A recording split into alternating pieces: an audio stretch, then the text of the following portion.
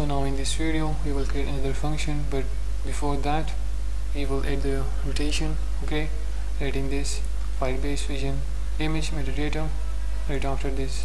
Okay, in here write rotation, and then in there rotation. Okay, this one in here.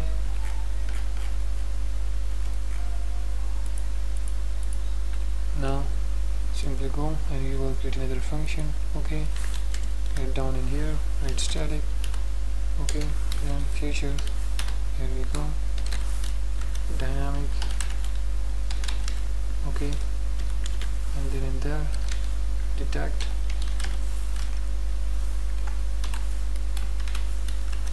in there required constructor. Okay, camera image, and then image, right after this again required, and then future. Okay, and there dynamic, right after function. Is fine in here. Now in there will be a file base vision image. There we go. We will right after this with image.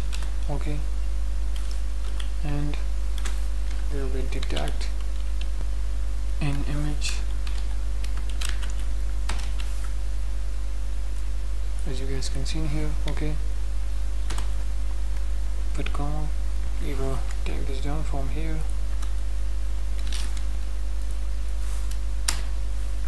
Now scroll it down, and right after this detect an image, again required. Okay, and then int, and then the image rotation. Okay,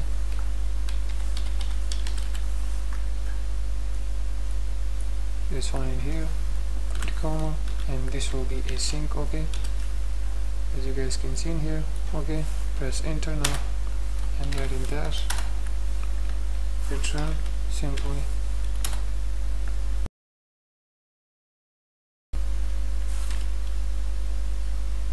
the detect an image in here. Okay, it's fine. In here with the file base vision image. Okay, do it from bytes, take this down from here,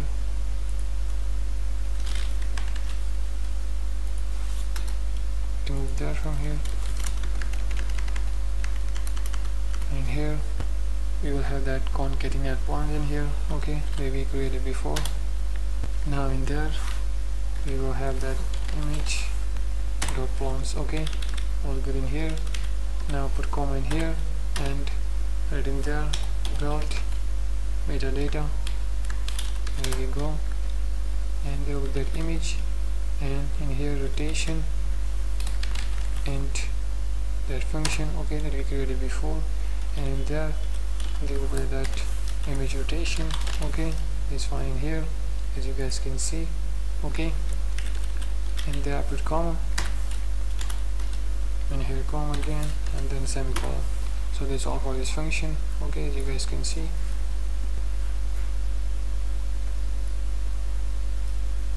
And that's it for this video. Right in the next video we will work further.